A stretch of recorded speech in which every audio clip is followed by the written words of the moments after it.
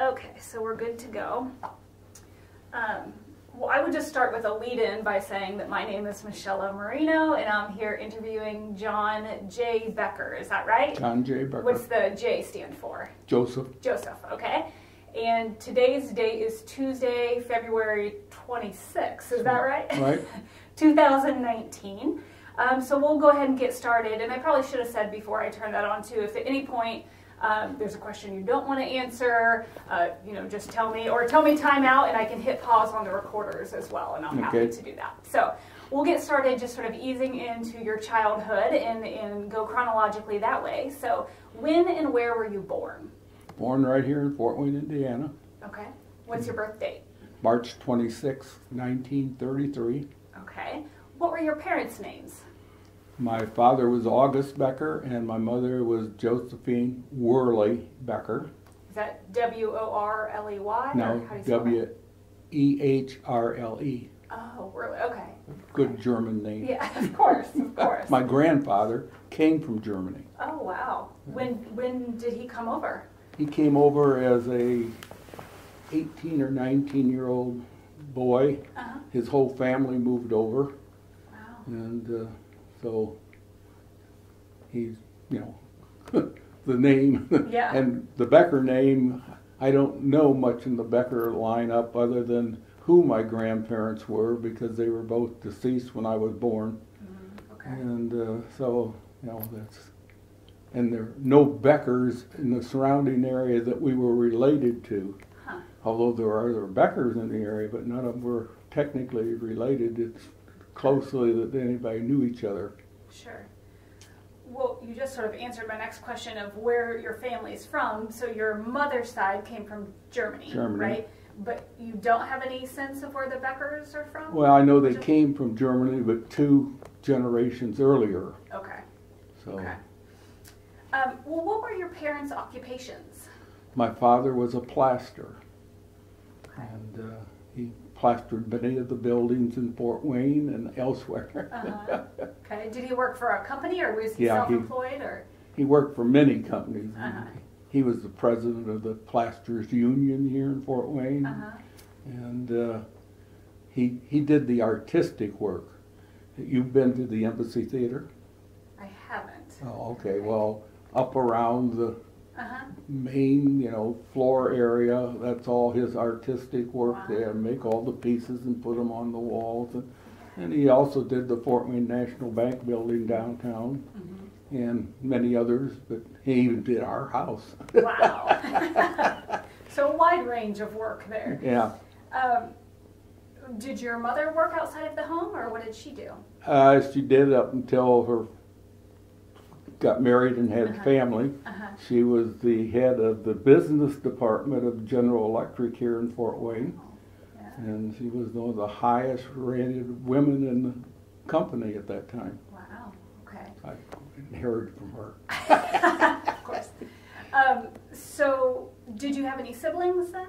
I had 5 sisters and 2 brothers, one older and one younger. The older brother died less than a year old. He got pneumonia, and in those days they didn't have all the medicines and things. So I grew up in the middle of a family. And so, yeah. Yeah.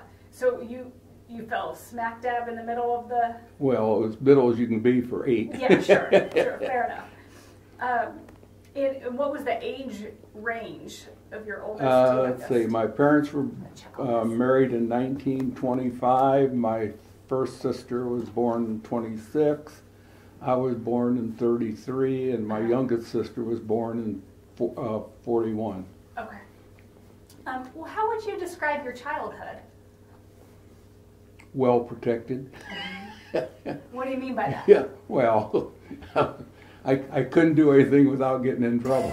Well, you've got a lot of eyes on you. And too many eyes on me, yeah. Okay. And where did you grow up in Fort Wayne? South Fort Wayne, directly south by Harrison Hill Elementary School and St. John the Baptist, where went to kindergarten at Harrison Hill, transferred over to St. John's then, and went to the Catholic grade school. Okay. Was your family Catholic then? Yeah. Okay. would you say were the most influential people in your childhood? Most influential? Probably my parents and neighbors who kept an eye on me, and you know, just generally growing up in that era. Mm-hmm. Of course, you know, I grew up during World War II, mm-hmm. and so you know. Well, I was going to ask you a little bit about that. You were probably about 8 or so when the war started. Yes, I was 8 when it started. Do you remember anything about that, or how did the war affect your childhood? Yeah, the war itself didn't, you know, have any basic effect on me other than I had uncles who were drafted and went off to the service. I had friends, not really my age group, but friends who went to the service. Uh-huh. And well, I finished grade school in '47, and the war had been over for 2 years, and so, you know, I'm just a little kid. Yeah. Do you remember rationing or anything like that? Yeah, I even have a ration book stamp. Oh, do you? That's neat. Uh-huh. Yeah. So it didn't drastically affect your immediate family in any particular way? Other than sliced meat was so thin you could see both sides of it. Yeah.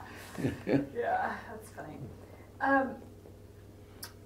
Well, what understanding, if any, did you have about your family's politics or your family's political beliefs as a young child? My mother and father never got involved in any of that.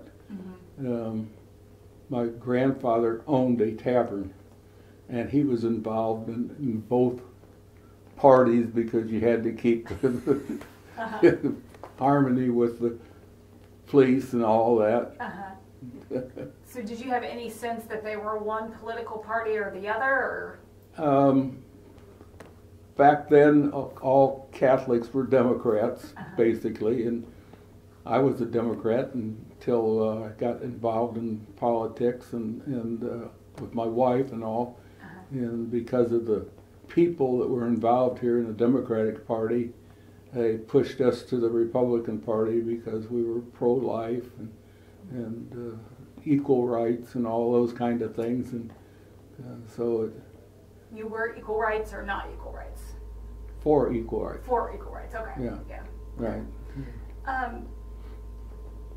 Well, as a child growing up in Indiana, or Fort Wayne in particular, what were your views about the state of Indiana or being a Hoosier? Did you think about that at all?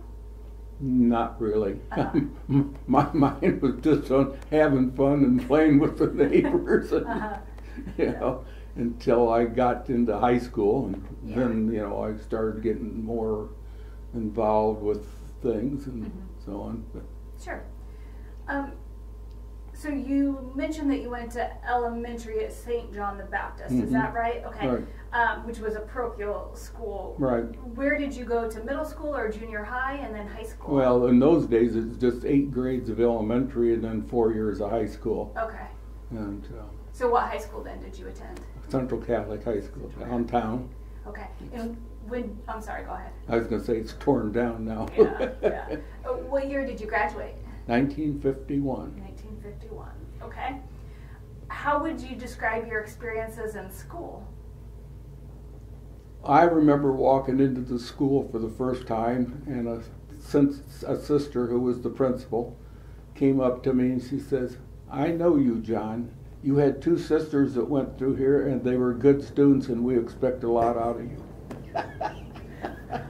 What'd you make of that? I knew I was in trouble. Yeah. And, you know, I was just an average student.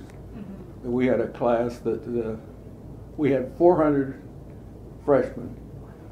You know, at 8th grade, by the time we graduated, we had 282 graduates out of that. But 40 or 50 of them went across the street to Central High School for vocational classes that we didn't have and so on. So it wasn't like they all dropped out of school. It's just that, moved around a bit. Moved around. Sure. And did you have a favorite subject in school or involved in extracurriculars? Well, I was involved in athletics and curricular. His favorite subjects were math and sciences. That makes sense. Yeah, that's why I became a math and science teacher. Sure. When did you start playing football?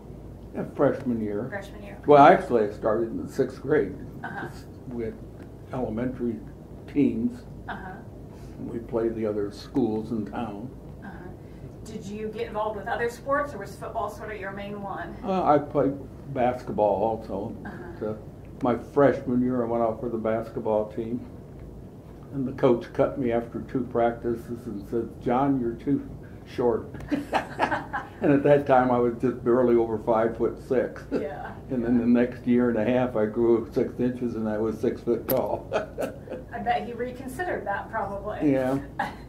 So, so where did you go after high school when you graduated? Well, fortunately, our high school football teams were state champions in football. Of course, that was they didn't have playoffs. They just had sports writers voted us in.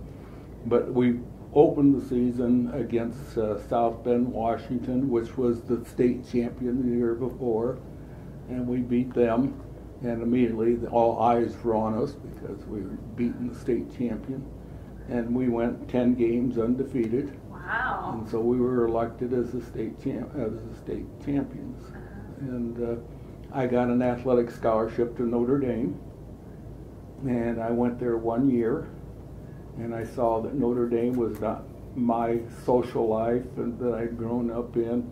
My roommate came to school, his chauffeur brought him, his chauffeur carried his suitcases up for him, and that just wasn't me.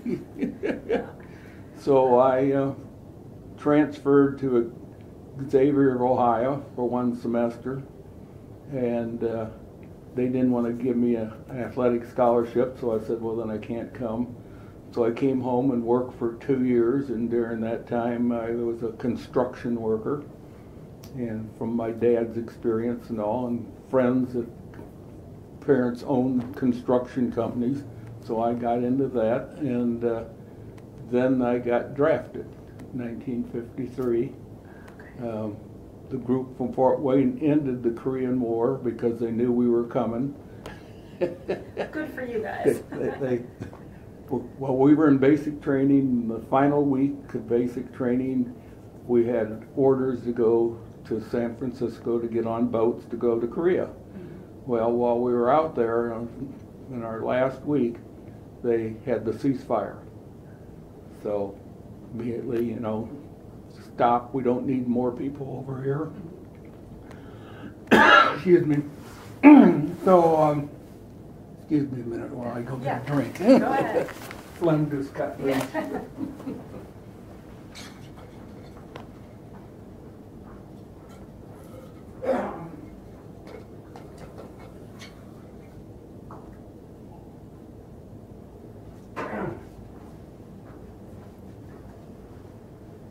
If you want anything to drink or anything, just stop us and we'll get it. Okay, sure thing. I got some water right here. Okay. Well, so when I was in basic, they said you had experience in engineering, so we're going to put you in the artillery and let you teach the surveying and fire control. And so that's what I did for the remainder of my 2 years. Is acted like a sergeant, but I was only a private. And but that's what got me interested in teaching then. That's interesting. So when I came home, I went to Purdue, started here in Fort Wayne when it was downtown, and that's when I got married, and moved down to Purdue then my second year and went out for the football team and got 2 years of scholarship, so I could afford to go there. So did you play the full last 2 seasons at Purdue? Well, I was on the team. Okay, I understand.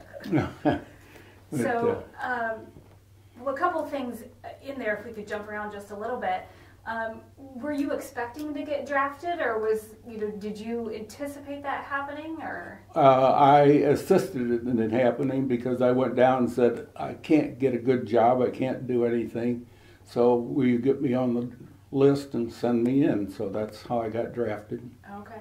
Yeah. And then, so for the remainder of the time when you were teaching in the Army, were you in San Francisco the whole time, or did you get shipped elsewhere? Well, I was at Camp Fort Lewis, Washington, the Army base there. Okay. And I was there, for almost a year and a half. Okay. And that's all I did there. Sure. So we're then discharged in 1954, or? Well, I went up there in November of 53. Okay. And got out in 55. I went in on April the 28th of 53 and got out on April the 27th of 55. 2 years to the day. Yeah. Wow. Okay. Now, I feel like I'm probably jumping ahead of myself here, but you mentioned getting married sort of in that time period too. So when and where did you meet your wife, or future wife? She was a Central Catholic student. I recognized her in my freshman year. In fact, I asked who she was. Our senior year, we shared a locker. We didn't have enough lockers for everybody, so we shared lockers. And want to really hear something funny? I do. In the junior year at one of the football games, she was inviting people over to her house for her birthday party. And I heard it, so I and two friends went over to her house for the birthday party. Knocked on the door, she opened the door and she says, "I didn't invite you," and closed the door. So 2 weeks later I asked her for a date. Did she say yes to that one? Oh yeah. That's funny. So through their junior and senior year we dated. Okay. Yeah. And her name was Jean? Pardon? Jean was her Jean. name? Jean. And what was her maiden name? Bobay, B-O-B-A-Y. Okay, and is her family from Fort Wayne then, presumably? Yeah, there were two Bobay brothers that came to Fort Wayne in 1840. And all the Bobays in Allen County are descendants of those two boys. Okay. And And I'm sorry, I missed the date on that, but when did you all get married? 1955, May 14th. May 14th, 1955. Yeah. Okay. So you were just getting out of the Army then? Yeah. In fact, she made all the wedding plans and everything. And of course, we wrote daily. 6 cents for a postage stamp. At least 5 of them a week, right? Wow. And she wrote me, and we kept in contact. What was she doing? Was she still here in Fort Wayne while you were serving? Yeah. Okay. Yeah. She worked as a secretary in an office. And so she enjoyed that. Yeah. So, again, I'm jumping around, I apologize. But oh, it's good. Back to playing at Purdue. What was it like playing football at Purdue? Who was the coach at the time? Jack Mollenkoff. Okay. And he said, "Why didn't you come here in 51 out of high school?" Yeah. He was the coach then there, and I went up to Notre Dame under Frank ILOHI. And so, Yeah, that's the way it works out. Well. So then, what was your major when you were in college? Well, I started out in engineering. Okay. And then I switched over to education, math and chemistry, and so I could become a coach. So I coached for 25 years, football. Okay. Well, even through college and in the Army in particular, in what ways did your awareness of politics evolve? Did anything change for you at the time? No, it's just a gradual change. And as I said, my wife twisted my arm to be the political person because of her physical condition. She couldn't put up with the problems and the stress and all, but she could do all the planning and everything. So together, like a team, really. Right, yeah. Right. Okay. So you had decided after the Army then that you did want to teach and coach. Where did you get your first job then after you were certified to teach? At Northside High School here in Fort Wayne. Okay. I taught there for 9 years. I was the assistant football coach, and it was we switching over to the junior high school system where it was 844 or 844, and we I was coached football, and that's when I took up refereeing basketball for a little extra money, and be involved in all. But okay.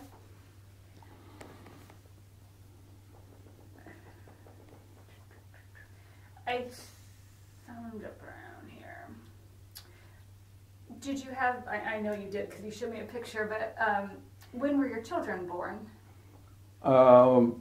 Tim was born, we were married in 55. Tim was born in July the 5th, 1956. Okay. My daughter Julia was born October the 5th, 1957. Okay. And so close order they there. went through Purdue with me. Did they? So did you live on campus? Yes, yeah. Okay. Married student apartment. Well, how did your family then sort of influence your education or your career? I mean, I'm assuming you didn't have a sort of typical college experience if you're taking care of kids at the same time. Yeah, well, I had two older sisters who both went to college, both up in Minnesota, and I wanted to be a college student, so I came back and did all the things I had to do to keep up and make things available. And of course, in those days, college wasn't that expensive that you could, could afford it. Yeah.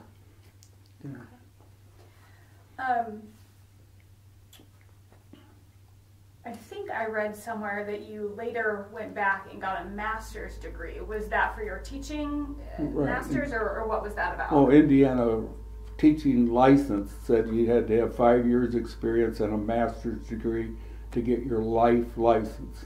Okay. And so I went back to Ball State to get my math license because it was much easier just to go 60 miles down to Muncie than it was to go 120 miles over to Lafayette. Sure. So I took night classes during the year, and I took one of the quarter system they had at that time down there, and then come home and coach football in August, where otherwise they'd still be in classes. Sure. Yeah. Okay.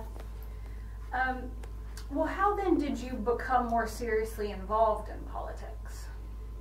When did that begin happening? I became a precinct committeeman for the Republican Party, and did all the legwork of getting people out to vote and voting and getting all that kind of thing. And my wife pushed me to do it because she was involved with the Eagle Forum organization, and they're politically involved, and so that's how we really got going. So where did Jean's interest come from? Is that something her family had been involved in, or did she just get into it herself? She just got into it herself. Her parents were very, don't bother us with political stuff. Yeah, that's funny. So she wasn't following anyone's footsteps. Well, my parents were the same way, Yeah. They didn't think at all about politics. And so had she gravitated towards the Republican Party earlier than you, or is that something you kind of came to together? I guess I tagged along with her, but she's the one that guided us and started us. And so that's where we got going. Okay. I feel like the answer to this question may just simply be your wife, but what shaped your political outlook? I guess our religious views. Okay. Particularly being pro-life. And she had 2 miscarriages, and that, of course, made us more aware of the child and all. And so it was common. Was Jean Catholic as well? Yes. Yeah, okay. Well, I guess you both are at the Catholic high school, so. Okay. Well, as you initially became involved in politics, even if that's precinct committeeman or what have you, were there specific issues or legislation that you were championing or fighting against even before you got into the legislature? Nothing particular I got to point out. It's just the overall view of the Republican Party and the Democrats in Fort Wayne who pushed some things to the extreme that, you know, we can't do that, you know. That's against our faith and against all we believe in. Okay. Well, what are some examples of that? I mean, you've said that a couple times, that the Democrats were going sort of in a hard direction, at least locally here. Right. Where did you see them going? I don't know if I can point out one or two, but, you know, just the overall stand of the Democratic Party here and the Republican Party. Did you see that that was changing from the past, or were just your ideas changing too? Well, I guess it'd be both, but mainly our ideas were changing, and we just could not get in line with the Democratic Party again. Okay. And again, just because you've said this a couple times, like specifically in Fort Wayne, were you paying attention to national politics, or were you more just focused on what the Democrats were doing locally? National projects. Okay. Rather than, you know, because so many of my friends who were Democrats were having thoughts too about what the party was doing nationally, and, you know, so we joined together. Okay, so a disconnect between national politics and local politics right, is making you and others question what was going on. Okay. So at this time then, who were your national political heroes, if any?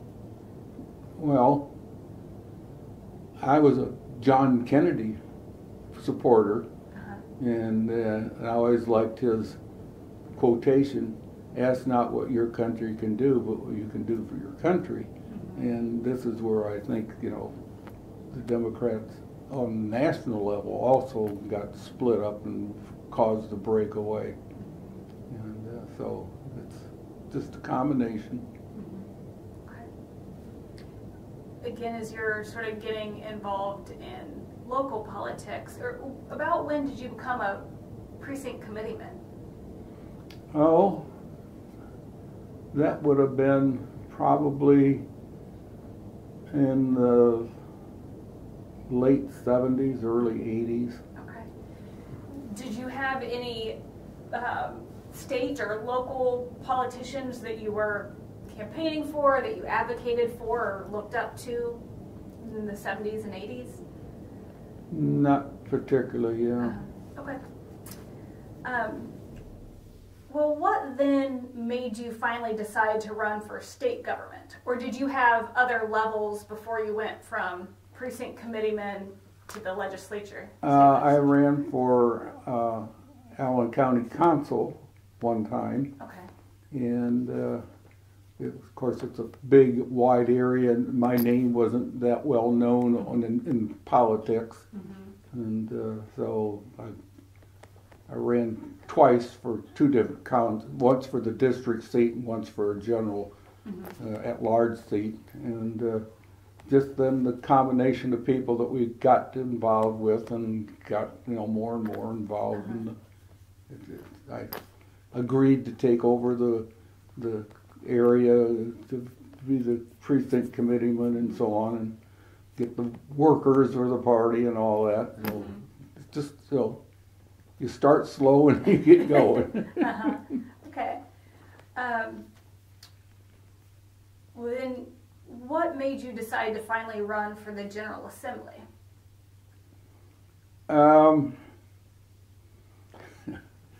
Ben Giaquina was the Democrat, and I'm the only one that beat one of the Giaquinas in an election. I beat his dad, you know. I lost to him one time, I won the second time, and I lost the third time. Because it was a strictly Democratic district as it was laid out. It was all central Fort Wayne and southeast Fort Wayne.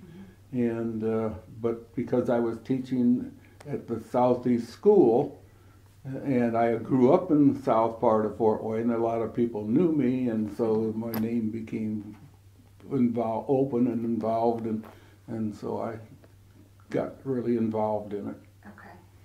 So you beat his father once? Yeah. For? Well, he's the father of Mark and Phil. Okay. And Phil's down in the legislature now. Now, yeah, and his father was the right. Right. Okay. Right. Okay. So, what did you showed me some of your campaign materials, but what did you emphasize? Why did you want people to vote for you? One of the big things at that time was they were putting a dump in southeast Fort Wayne, the garbage dump. And that was just lowering all the value of that area. And hey, you can't do that. You got to take that out to an area where it's not going to tear down the value of all the houses and everything around it. Sure. And so that was the biggest thing. Uh-huh. And it was less than a half a mile away from the high school, which was a brand new high school.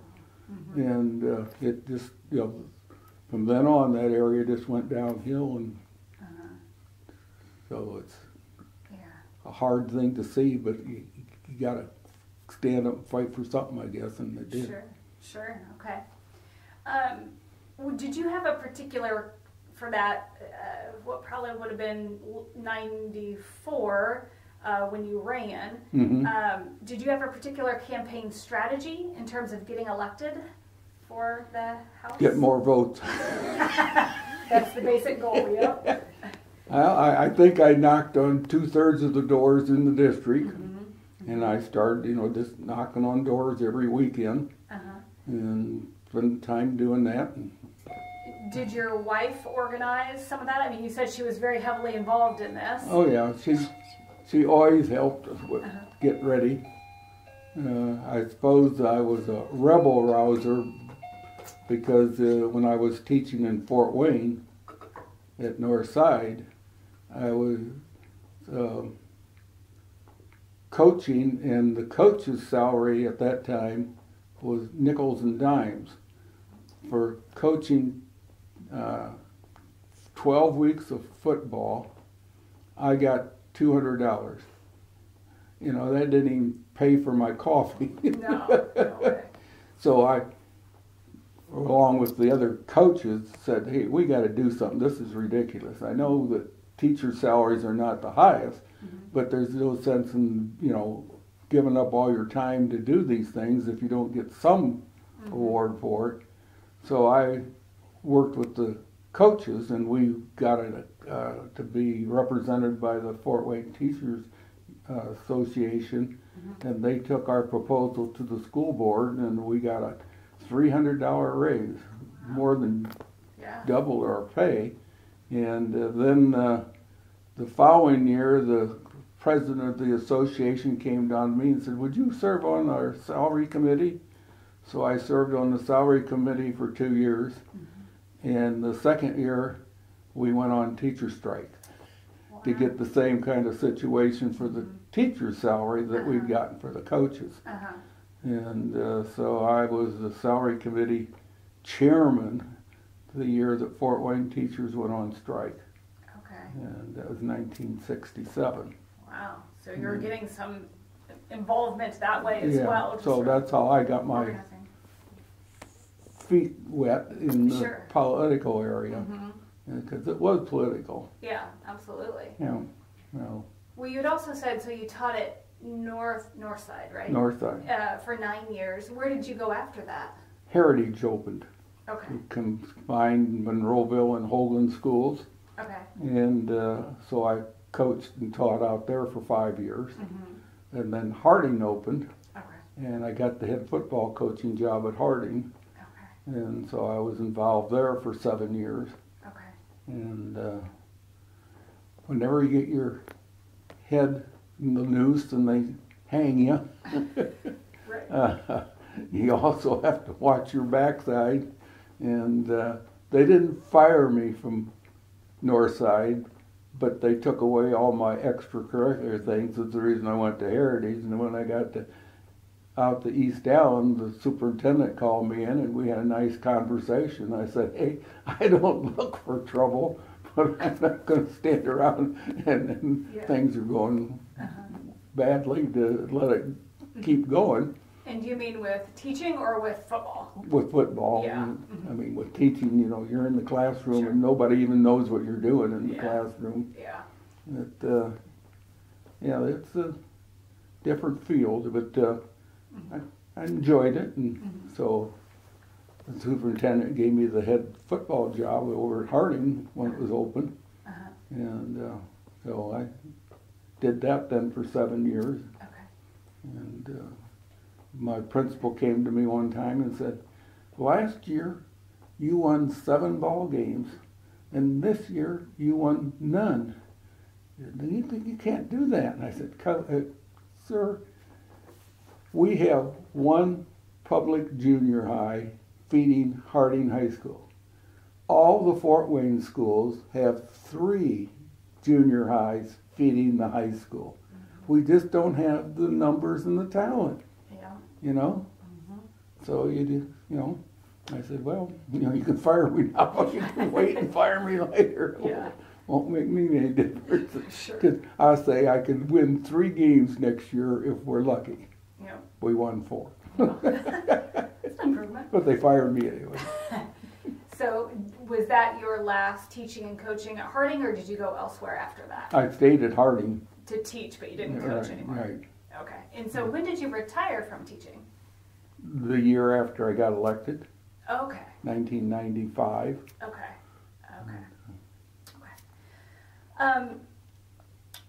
Well, I know that you narrowly defeated Ben Giaquinta. Was there a lot of Republicans that were running against each other first? Oh, well, there were just 2 of us in the primary. Okay. Who was the other person? Do you remember? It's been a while, I know. Can't think of his name right now, but anyway, there were just the 2 of us, and he had never done anything before, and he didn't really have a name. Yeah. And so I won the primary without a problem. Sure. Okay. And I know I could look this up too, but at that point, how long had Giaquinta been serving? Ben had been in for 4 years. Okay. And so he and I didn't see eye to eye. The funny thing is that when I first met Ben Giaquinta, his name was Quinn. Hickson Quinn Real Estate Company. Giaquinta was too long a name and too, controversial. And so, I even razzed him about it. Hey, Ben, I knew you when you were Quinn. When did you change your name? What made you decide to run for a House seat as opposed to the Senate? It's a smaller district, so easier to get acquainted, and you really have to have a known name in the Senate because it's a Senate seat. It takes up usually 2 or 3 full House areas, and so you really have a chore to do.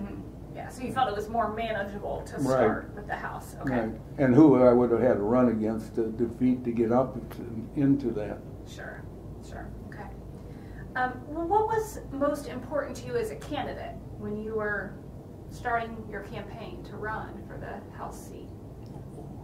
Who or what was that? What was most important to you? Was there, you mentioned the dump. Is that kind of what you ran the platform on? Or? Right. The dump was one of the main issues that I ran on. Okay. Well, how did you get that message out to the public? You mentioned going door to door, but did you have other campaign materials or? Well, the mayor of Fort Wayne didn't like the dump either, so I got him, and he was a Democrat. And so the 2 of us would talk about it together, and so it was how a lot of it was done. Okay. What was election day like for you? Well, as I did all the work myself, putting the signs out and all that kind of stuff, you know, and then going from pole to pole and shaking hands with people to be sure and vote for me and so on. And then my campaign manager, who was a House member the year before but wasn't running again, he advised my wife and I on what to do and everything.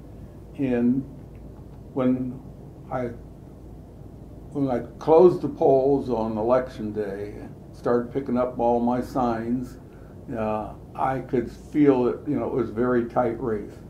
And when they started giving the results through the evening, he was always ahead of me. And so I was out picking up the polling signs, and my Mitch, my friend, called and said, "Hey, I got word from the election board that you're beating Ben." And so I started going around and finishing my jobs, and the next day it was still undecided. And, you know, and so when it finally came out that I won by 6 votes, he immediately challenged and wanted a recount. So we had a recount, and he won by 6 or 7 votes. And so the Republican Party pushed me to go all the way to the state for a recount, and I won on the 3rd recount. Wow. Did you anticipate it being such a close race? Oh yeah. Yeah. Oh, yeah. So you kind of knew. Even old friends from where I grew up in the south end of town said, "We'd like to vote for you, but you're a Republican and we're Democrats." And that's, you know. Yeah. No.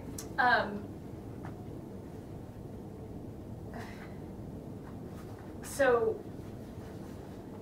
I guess, like, normally you would know by the end of the day who had won. So did you anticipate it dragging out, or did you think, well, tomorrow morning it'll be settled? Well, yeah, I thought, you know, when we heard the first results, but when there's only a 6-count difference, you know, immediately everybody says recount. And the funniest thing is that my own precinct, they recounted it. They'd made an error in the tally, and I got 6 votes out of that revote tally in my own precinct. That's funny. So how long did that drag out then? Until December. Wow.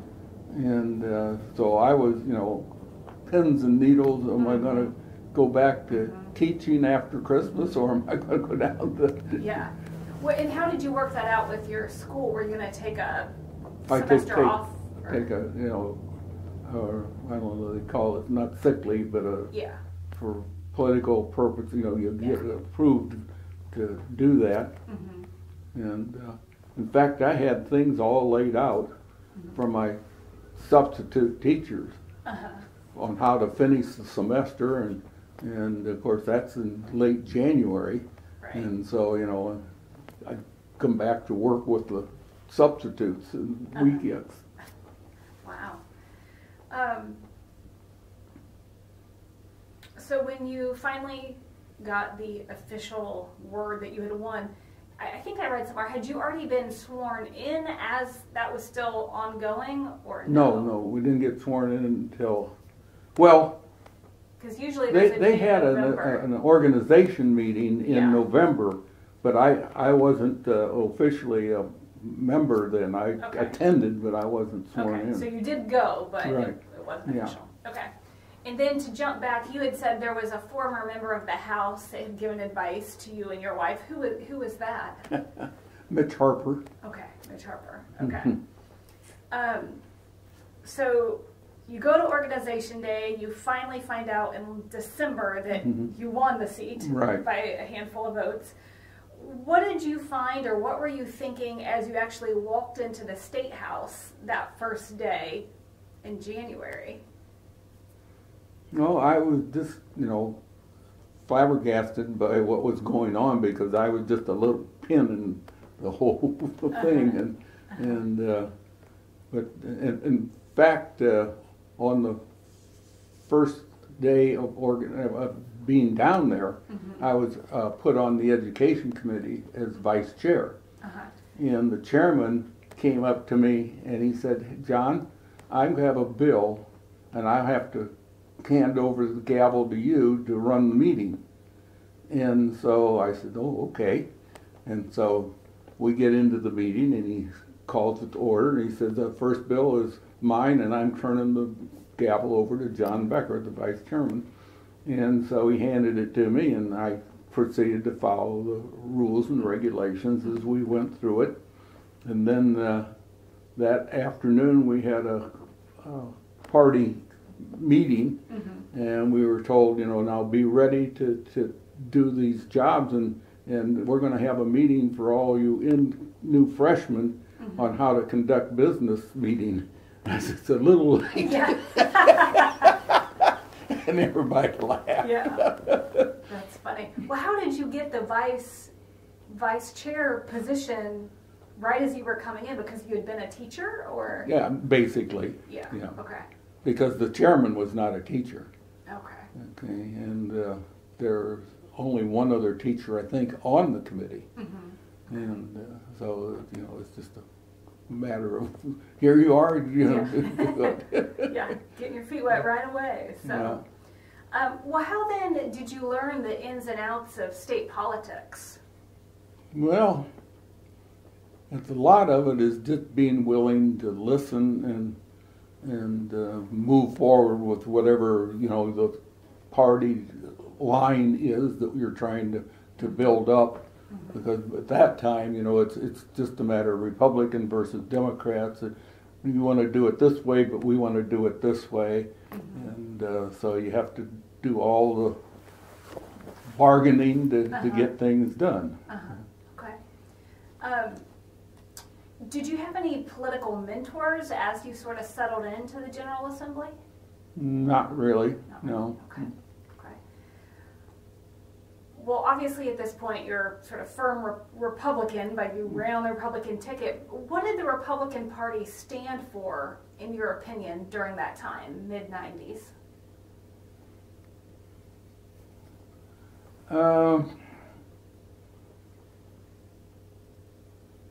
I don't know whether I can, voice my thoughts on that very well without giving it some really long thought. But it's okay. It's the party is has basic ideas of how we should tax people, who you should tax and how much, and so on. So that is one of the big things. You don't want to overtax, but you don't want to not be able to do things. Right. So you have to have some taxes. Sure. And so that, I think that was the biggest issue that we fought over. Okay. How did you know the needs and wants of your constituents then? Well, I held a couple of meetings, down, at various locations in the area. At the high school, there we got the room and got the people to come in, and we met at other places, churches or wherever in the area, and announced that we were going to be there and what we wanted to talk about, and if you have any questions, bring them to us, and we will, help take care of the things that you need to have done. Okay. Did people write you letters or call you about issues, or? Oh yeah. Yeah. All the time I get letters and so on, and I always give it to my secretary. That's funny. You had mentioned earlier too that you and your wife went down to Indianapolis. Where did you stay, or how did that work? There's an apartment complex just one block north and west of the Capitol building. Okay. And we got a room in there, and there were probably half a dozen legislators in there. it was ideal for couples to be there, because some of the guys, you know, would get a motel room, and their parents or wife and family didn't come down, so they could stay in the room. But we, you know, we wanted to be relaxed and have it there. So obviously, with the diary you showed me, your wife kept really good track of what was going on. How did she mingle with other people? What was it like for her? She enjoyed it. Did she? She really enjoyed it, and she worked with, you know, like I said, she was a member of Eagle Forum, and the state president the year before we went down, and she gave it up in order to have more time and not being crisscrossing with all the things. Sure. And so, you know, she even held meetings in our apartment. Wow. She was busy, certainly. Yeah, oh yeah. As you read through that, you'll see she was really involved. I think I had read at some point there was like a legislators' wives club or something like that. Was that still around when you were in there? I don't know if there was a legislators' wives club, but the wives of legislators got together for a luncheon and did things, you know, together. So there was interaction. Yeah, there was interaction. Spouses. Okay. So you were just talking a little bit about how you knew the needs and wants of your constituents. They would call or send letters that you would then give to your secretary and other things. But how did you communicate and interact with them? Like when the session was over, you held some meetings, but were there other ways that you communicated with them? Not that I could say that I did specifically to do it, no. Okay. Do you remember the first bill you sponsored? Actually, I did not sponsor a bill of my own. I got a Senate bill, and the sponsor of it asked me to carry it in the House, and I did. That was the Senate bill from John Sinks. Okay. And was that the one that went through then? Yeah. And what issue was that around, or what was the law about? I have to get it to read it. I can look at that later. I mean, that's 25 years ago. Yes, certainly. Well, I know that, I think maybe both in the first and second session at least, but you were involved in educational testing issues, like trying to get rid of I-STEP or change. We were just putting I-STEP in. Okay. Yeah. Making requirement that the schools, you know, test to make sure that the students knew a certain level of all subjects. You know, mathematics, you can do level of math at different things. When you got social studies, history, where do you take, and one year, you know, like, well, even in our schools, the junior year you have U.S. history, and the senior year you have government and sociology classes, which they considered the equivalent. But freshman and sophomore years, you could have any century of history, and it's hard to test that.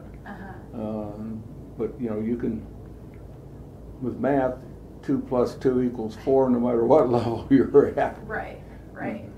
I'm assuming you got involved in those issues because of your background as a teacher.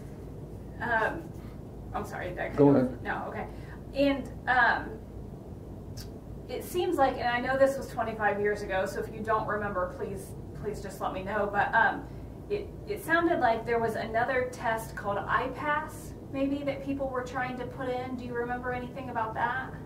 Well, they just gave it a different names because of the broadness of it and so on, but it's all been the basic mathematics, the basic history, and the basic other things that were thrown in, and it's just a matter of who organized the test and so on. It was just another name for the same thing. Okay, so you were more involved in just trying to figure out what would be appropriate testing, or what you thought we should do throughout the state? Yeah, particularly you know, in the social studies we would say we're just going to do a generalization of the U.S. history, and with math, you know, you could say this is level general math, algebra, and because most students in high school take at least general math and one semester of algebra at that time, and so, you know, you could do that easier. Yeah. Okay. I also, from my research, has understood that you were involved somehow in a lawsuit that was suing the Department of Education related to some of this testing. Do you remember what that was about? No, I don't remember a lawsuit relating to it. It was just discussion going on back and forth, but no lawsuits. No, okay. Well, can you tell me a little bit more about the regular interaction amongst assembly members, both formal or informal? How did you get to know your colleagues? Well, one nice thing is 3 out of 5 days a week they have luncheons. And some organizations pay for it. Yeah. So you go with them and you eat and you talk, and there's general conversation about the bills or what we're working on and so on. And it's, you know, you just bump elbows so much that you're constantly involved with them. Yeah. So you felt like you're talking about issues probably when you're on the floor and having sort of formal committee meetings, but that also transpires outside of the chambers. Okay. You know, when I was there, we had like 20 freshmen, and so, you know, you were all sharing things with each other and talking constantly about the bills that they're working on, or their committee meeting they were in, and what involved, and let us know what you think we should do is vote for it, because there is no way that you can know all the bills and all the information, although I, quote, read every bill that went through the Education Committee, and I read all the bills that I could, but I couldn't do them all, or you'd never get sleep. Right. Okay.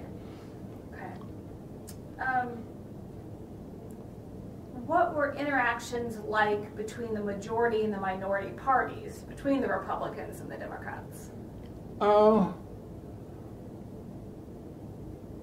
It wasn't that big a difference between them, and so you had to go in and discuss things with them to know what their view was on a particular issue, particularly if one of the Democrats on a committee with me, I'd ask him, now, what does it you really want out of this bill, and you know, can you explain it to me in detail so that I don't have to read and reread the bill, and as I go through it, then I would have their viewpoint, and you know, they all shared their information with you, you know, all the time. Sure. So did you feel like you were kind of forced to work together a little bit? Oh yeah. Yeah. Okay. What differences, if any, were there between the members of the House and the Senate? I didn't know that many of the senators. I knew the ones from Allen County and surrounding area, but the rest of them I really didn't get to know very well unless they were on a committee with me. But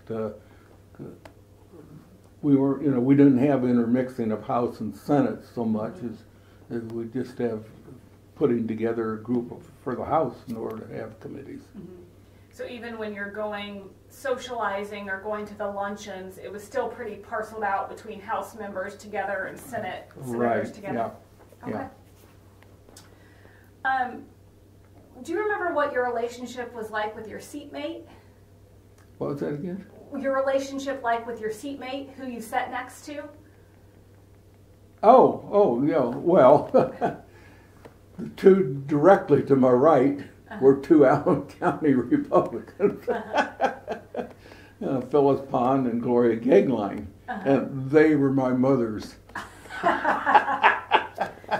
So they took care care of you They while you were took there. care of me. That's funny. So you had some familiarity with them too. Right. Okay. Of course, all the House members are divided on Republicans on one side and Democrats on the other, so we were right among all the Republicans, and being that close to those two and talking constantly, you know. Phyllis Pond was a teacher, elementary school teacher, in East Allen, where I was a high school teacher. So we had a lot of things to really talk about. Sure. Okay.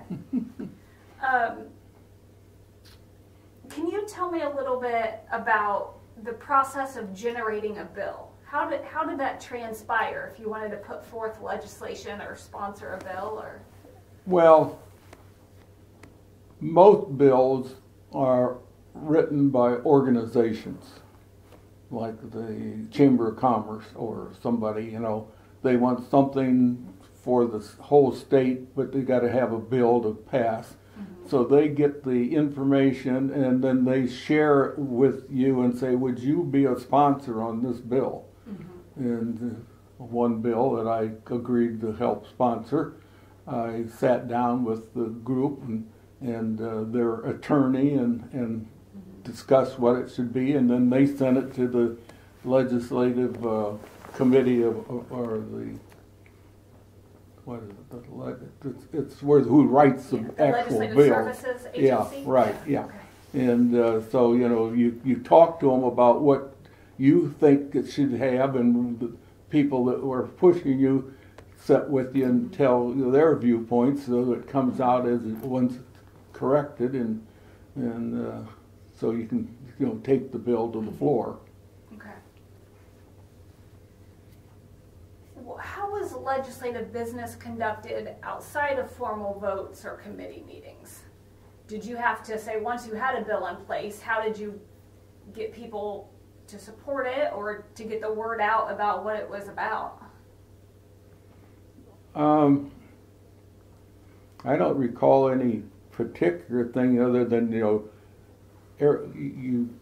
have your bill written, and then you talk to the people on your committee about the bill, and then you share that information with others, House Republicans and House Democrats, to try and convince them that this is the way the bill should be handled and what it should do.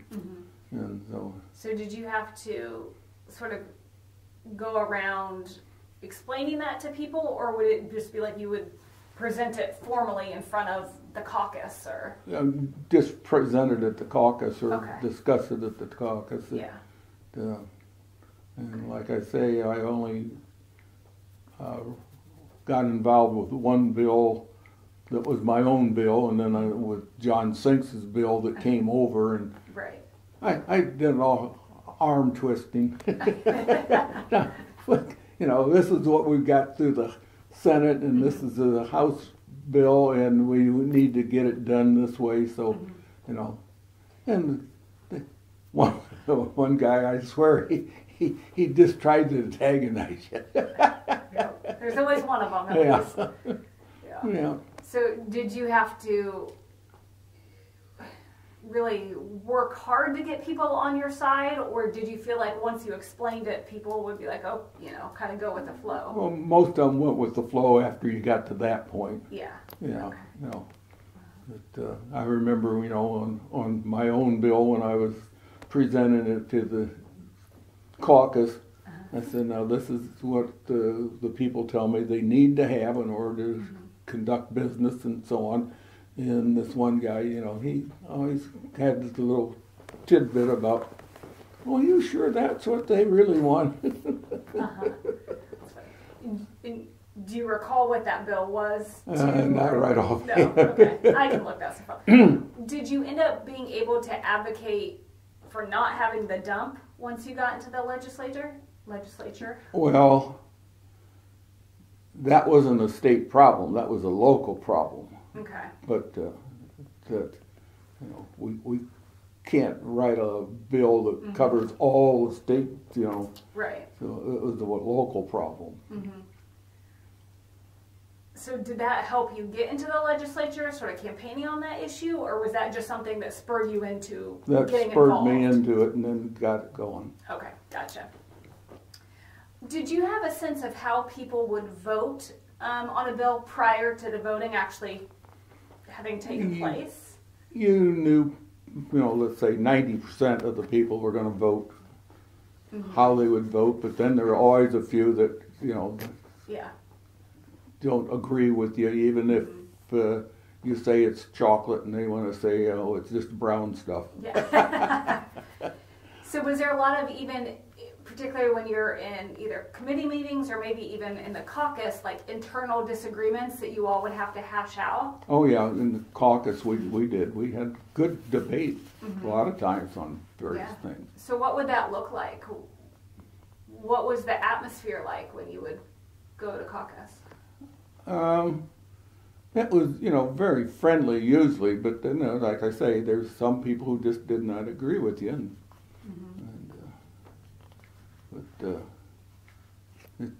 Why you have that many people? Yeah. You only need one more than half. Right. So then when you were having those debates, is the ultimate goal to get everybody on the same side so then you could present a unified front against Democrats, or? Well, that's when you, in your discussion, party discussion, you get everything ironed out the best you can, and then you try to go from there. And, I remember that one time on my bill, the person came to me and said, I'm going to present a change in the bill. Here's a copy of what I'm going to present. And I looked it over and I said, that's going to ruin the bill if you do that. And he says, well, that's what the people that I'm working with think needs to be done. I said, well, we'll have to see then how the rest of the party agrees with you or me on that. Yeah. And so then you'd have to hash that out amongst each other. Did any of those, for the most part, it seems like it was good-hearted debate, but did any of that conflict ever spill out of there? I mean, did people get heated and then hold grudges, or? No, I never felt any of that, no. Okay. No. All right. During your tenure, what roles did party leadership play?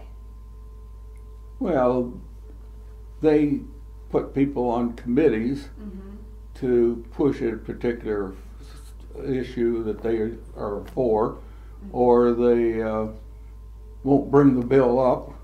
There's all kinds of things that, I mean, there's 500 bills that come up and they don't all get a hearing, they don't get out of committee, and of course the head of the party tells the committee head, we don't want to hear your bill because we think it's just going to cause trouble, and now you get it worked out beforehand, with a new version or something we'll consider, but we were not considering as it stands now. So the party leadership has influence in the committees to say, kill this bill or modify it and maybe we'll send it through. So that's kind of how that goes. Okay. And I think, when you were in a session, that was the first time in 8 years or so that Republicans had full control. Right. So, I mean, obviously you weren't in there before, but was that a sort of unique opportunity for you all to sort of push forth your agenda, or, certain things that you all wanted to get through that hadn't or had been stalled out for a while?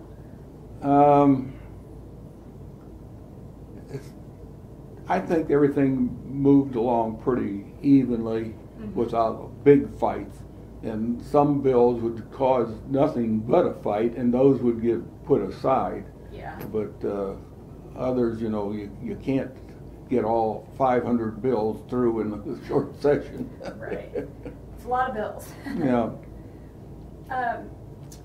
What would you say the public, the general public here in Indiana, what do we not know about the Indiana General Assembly or how it operates? I don't don't know whether I can give an example, but you know, it's like we didn't have gambling before that, and there were groups that wanted gambling, you know, and myself, I don't think I bought 3 gambling tickets even to this day, because I don't think that's how the state should get its money. You know, because the poor people who buy tickets are the poor people that don't have the money to buy tickets, you know. And being a math person, probability, I know the possibility of you winning is very slim. And yeah, somebody's going to win, but you know, there's millions of people buying tickets and only one person's going to be a big winner. Sure. So with that example, do you feel like there's just lots of issues that are sort of hashed out that people don't know the history behind, or? Yeah, I think a lot of people who don't follow the politics going on constantly don't really understand why they do it this way or that way. You know, it's just a matter. We have, quote, laws that should be taken off of the books because we're no longer a horse and buggy. Sure. You know? Yeah, right. So things just left there for a while. Well, how did your legislative service affect your family? Well, my children graduated in the 1980s, 70s to 80, and I didn't go on until 94. So, you know, I had grandchildren who'd come down to see Grandpa, you know, and thought it was a thrill. Oh, I bet. I bet. Yeah. So they were generally out of the house and had families of their own. It didn't affect them at all. What about your wife? Oh, she ate it up. Yeah. She really enjoyed it. You know? Do you recall, or what would you say were the most controversial legislative issues during your time in office? I can't pick any one big one out, you know. A lot of it is just smoothing things out. It's not new mountains that we're climbing all the time. It's just little hills and things that we're changing. We're not. Okay. Do you recall if there was, you know, whether it was the bill you put forth or other things that you sponsored, is there a particular piece of legislation that you worked hardest on or was most difficult for you? No, because I didn't have any agenda particularly that I was trying to push to get through. It's just, you know, join in where I could and smooth out the best I could. Yeah. Okay.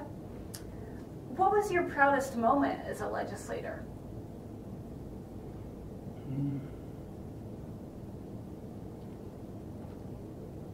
I guess when I got the John Sinks bill through the House and the gang all signed my copy of the bill. It felt like you had accomplished something there. Okay. And then I also enjoyed when I had several people come down to be recognized by the legislature, and you just get to introduce them and so on. It was nice. Yeah. What was committee work like? I mean, you shared the story of being dumped right into that from the get-go, but I know you were on education, and then I think I saw natural resources, aged and aging, and maybe families, children, and human affairs. Yeah. Age and aging, we really didn't. I think we had 2 committee meetings. You know, there wasn't any big bills or anything to do. Okay. Natural resources, of course, was just taking care of our state parks and so on. And that was more formal, just to get things up to grade. Okay. But the education committee, we had several, debatable bills, what we should do, and particularly since we were talking about the predecessor to ISTEP, and I stood on how I stood on it, and you know, being a teacher for those years, and so you know, I tried to voice my opinion without upsetting everybody. Yeah. Did you feel most comfortable on the education committee and to sort of be a leader of that because of your background? I think so. Yeah. Yeah, definitely. Okay. And I know that party leadership appoints you to committee work. Is that right? Right. Yeah. So obviously education is a good fit. Did you have any sense of why you were placed on any of the others, or was it just? I think they went down and said, "Here's a committee. You." Yeah. You Okay. go this way. Okay. Gotcha. Yeah. Were there any major hurdles that you had to overcome during your time as a House member? Not that I. If I stayed on longer, maybe. Yeah, sure. Well, what, in your opinion, is the most important work of the Indiana General Assembly? What's the most important thing that they do?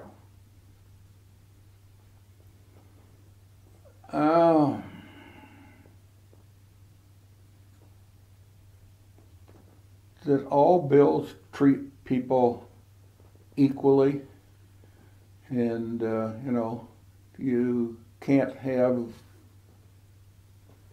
special rules for one group and a different set of rules for another. You all have to have the same set of rules, and they have to be general in such a way that it affects the whole state that way.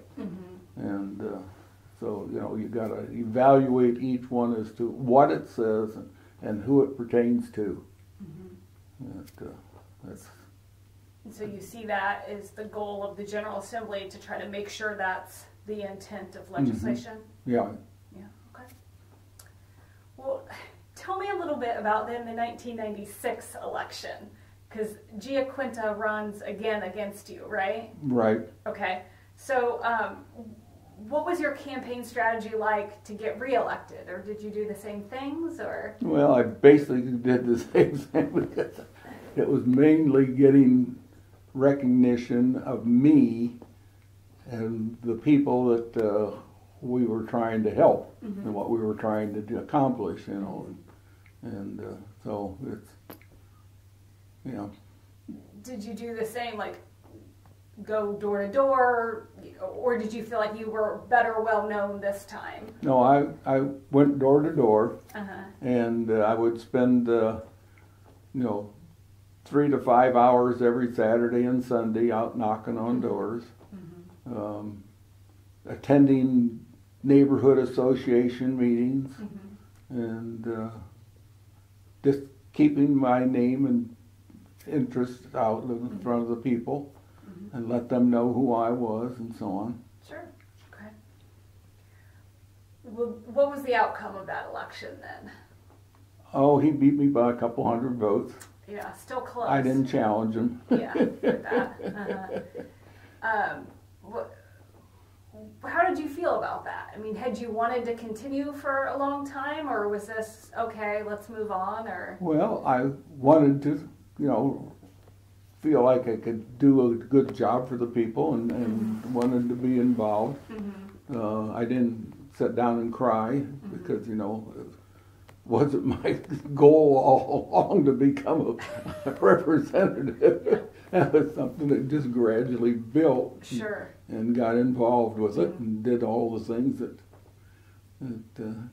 were necessary to do it. How did your wife respond?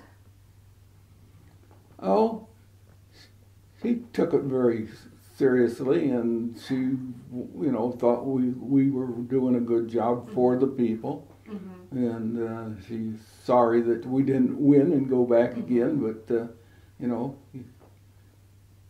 you do what you can do and when you can do it. Sure. Yeah. Okay. Well, how would you summarize, maybe you just did this, but how would you summarize your time as a state legislator?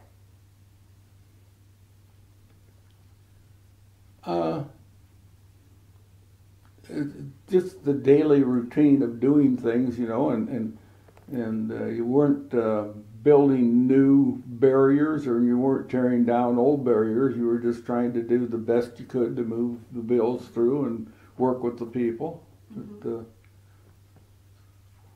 Fun, but you know, it wasn't my life that I was going to go away because I didn't get reelected. Right. You were able to move forward. Right. Yeah. Okay. Do you have a favorite story or anecdote during your time in the General Assembly? Not that I could think of right now, but you know, I'd have to make some things up. Sure. Yeah. Were there any lessons you learned about government or humanity or anything? Well, when I was in the legislature, I got a call from St. Francis College saying they had a course they were teaching, and it was in local government. Would I be willing to teach the course? And I said, yeah, I'd do that. Yeah. Tell me what all I'm going to cover and all, and they tell me, and I taught one semester of local government. That's fun. So drawn mostly on your experiences of how that worked? Right. Well, that's neat. And, you know, we talked about the city council and the county council, school boards, and the state election, but we did the other three as our primary part of the class. Sure. And, that's neat. so I made everybody go attend one of each of those meetings and write a report, and you know, one-page report on what you did there and what went on. Yeah. Do you feel like, well, that's interesting. Do you feel like either when you were serving or even today that most people know how those things work? Not really how they work, no. No. Only what they see on TV.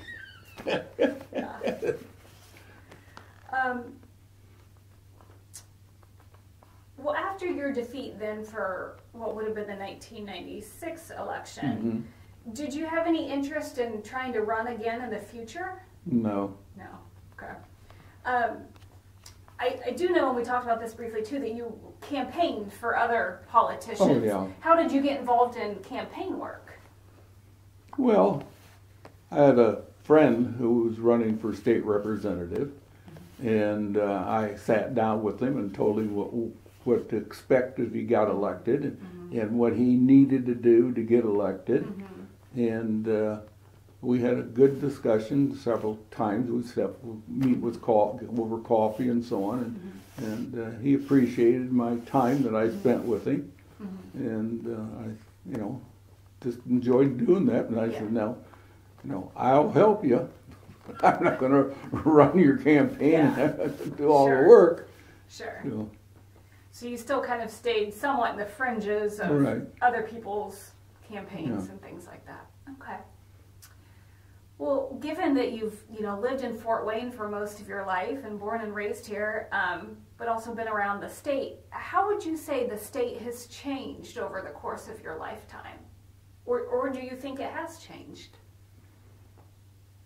I'm not sure I can point to anything that changed over the state, other than the fact that because the nature of the communities change, you know, the industries and everything else that affects it, but it's a gradual change that affects everybody, and I don't think it's any drastic changes. Okay. I don't know how closely you've stayed involved or followed up with the Indiana General Assembly, but do you think the General Assembly has changed since you served in the mid-90s? I've only visited down there a few times, you know. Went down to several meetings and so on, but I don't think it's changed that much. Yeah, okay. Yeah. What, if any, enduring qualities do Hoosiers have or hold dear? Is there anything that makes Hoosiers unique? I have a sister who lives up in Michigan. I have a sister who lives out in California, and I don't see any difference. Okay.